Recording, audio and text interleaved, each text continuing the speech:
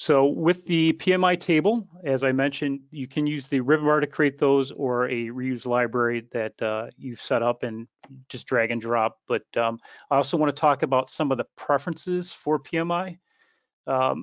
Those are based off of your drafting configurations that you set up. So typically when you start a new file, you're going to go to File New, and select your model template. That's not going to have your drafting standards in it. Your drafting file is going to have those standards in it. So your administrator will probably have to open up that model file and apply all those drafting standards to that model template.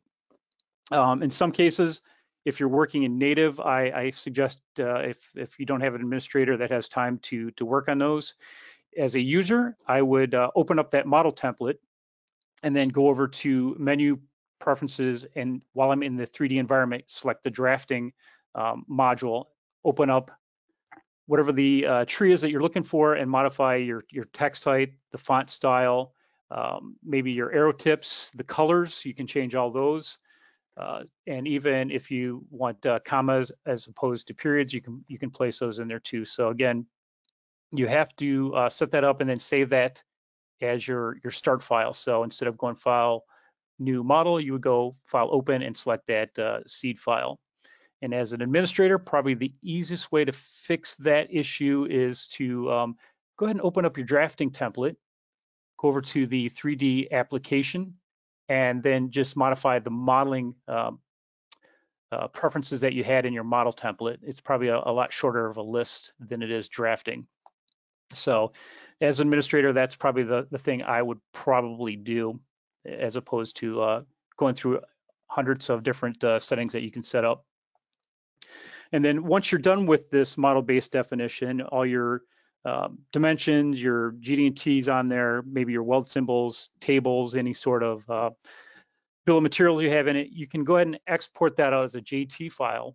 And what that means is, as a downstream user, maybe you have a salesperson that doesn't have access to Team Center that's controlling that PLM information, you can go out to Siemens website and download JT, number 2, Go. It's free. You can put it on any Windows operating system, and then you can go ahead and send them that JT file that contains the PMI information. They can spin it around, they can look at PMI information, they can even take dimensions off of that model to just verify that the dimensions were correct. They can't save back into that file, but at least it gives them an opportunity to look at those models and quote it out for you. So again, that's JD to Go. Go out to Siemens website and download it. Otherwise, you probably use a 3D PDF reader from Adobe that can do the same thing. All right, so just opening NX. As you can see, I have some PMI information already built into the section, and I'm going to go ahead and just create a table. And creating tables is essentially like using an Excel spreadsheet. So you can go ahead and modify the column row heights, widths, even the rows, you can change those.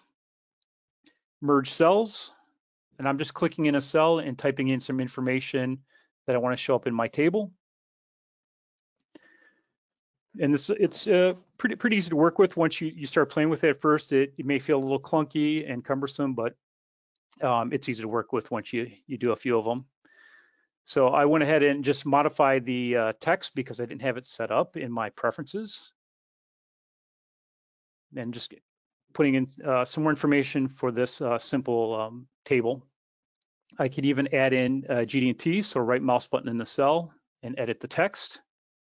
And then instead of hitting drafting for my category, I'm going to select GD&T and then pick my A datum to enter into that cell. So it's pretty simple to work with.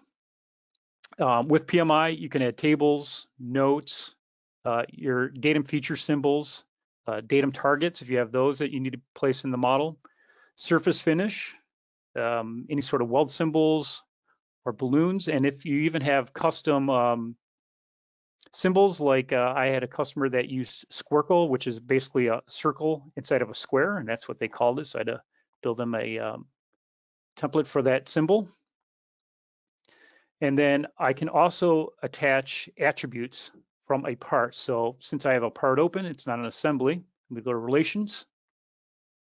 Instead of Object, that's your assembly, I want to select Part, and I'll select the value for brake rotor there, and I should have typed that in caps, but for demo, that's linked to the attribute, and I would just retype the attribute if I wanted to change that.